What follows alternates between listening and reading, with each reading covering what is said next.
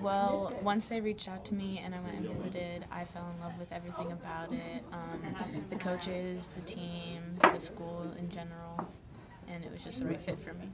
Well, it was a dream come true. I've always wanted to play at the Division I level my whole life, so it really feels special.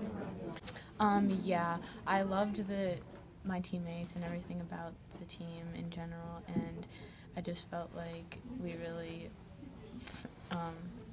made a big impact on the name of Harbor Creek Girls Soccer. Well, I'm a homebody, so I really enjoy that it's only like a couple hours away and that they can come support me and watch me play. Well, Coach Ward first reached out to me my sophomore year, and then I visited up there, and when I went up there, I fell in love with the place. And when he told me that he really, really wanted me on the team, he found out that I had the grades for it, and just took off from there.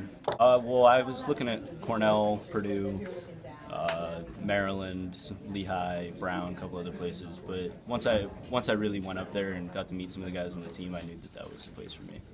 It's a dream come true. I can't wait to not only go there to get a top-notch education, but then fight for my country afterwards. Yeah, I'm glad I have it out of the way, fully accepted, got my appointment finally, and one goal, winning a state title now.